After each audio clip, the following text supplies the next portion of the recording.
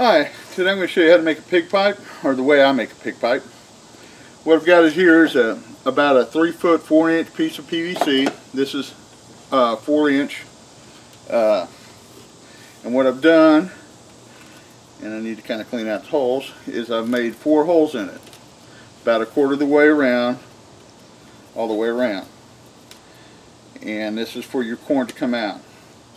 Okay, so the next step after you have your piece of pipe is I'm going to go ahead and drill my cap. This is just a 4-inch cap. I'm going to drill right down the middle of it here. And I'm using a 1/2-inch drill bit. I'm using a 1/2-inch eye bolt.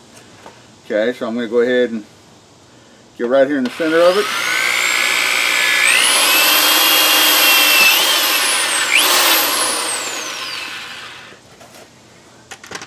Then I'm going to go ahead and put my eye bolt through. And then on the back side, I'm using a 1.5-inch, 1/4-inch hole washer. You can kind of see what I got there. And then just a regular bolt. I'm going to go ahead and tighten this up. So the inside of it looks like that. I'm going to go ahead and tighten this bolt up and screw up, mess up the threads so I don't have to worry about it coming loose. Okay, so the next thing I'm going to do is get my pipe dope,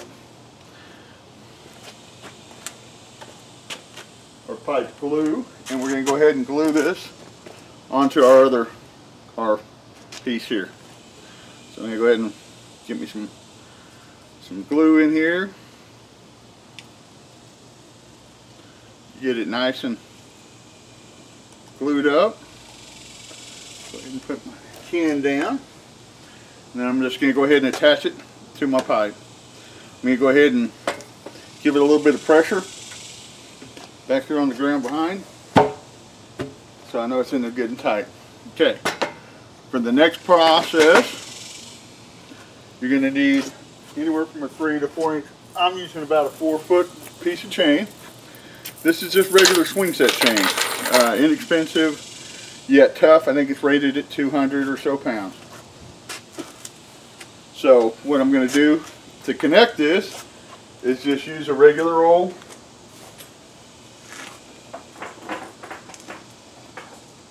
screw-on quick link. I'm going to go ahead and connect my chain. As I say, just a regular old quick link. I'm going to connect my chain, and then I'm going to go ahead and put it through that eyelet like that. Tighten it up.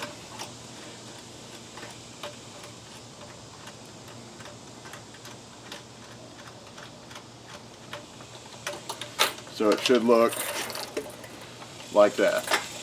Okay. For the other end, I just have a regular clip like you see on a dog leash. It's rounded, and what I'm going to use for my pipe or my hold down is going to be rebar, or not rebar, conduit. It seems to be pretty sturdy. I can make the poles as long as I want, yada yada yada. So all I need to do is find the other end of my chain and flip it on. So there you go. There's all the way up to that part. Okay, now so to use this product, or to use this, since you glued this side, of course you can't. Since you glued this side, you can't put corn in there. So what I use is a 4-inch. This is a flange type fitting, and you just tighten it up, and it will make it tight. This is where I'll be able to put my corn, put corn in and out of it. As I say, it stays pretty tight. Now, your other option is, of course, buying, the pipe that screws on. This is a little bit cheaper to do, and I think it's going to be a lot easier out in the field because I can work. If this gets so tight I can't do it with my hands, I can always have a pair of pliers or whatever. So that's more or less the whole deal. Just have you a pole and hook it up, and you'll see how it works. So, as I say, this is my first time trying these, so we're going to give them a try here pretty soon, here in the next couple weeks, and hopefully we'll have some hog hunting videos for you. Thanks for watching, and please subscribe.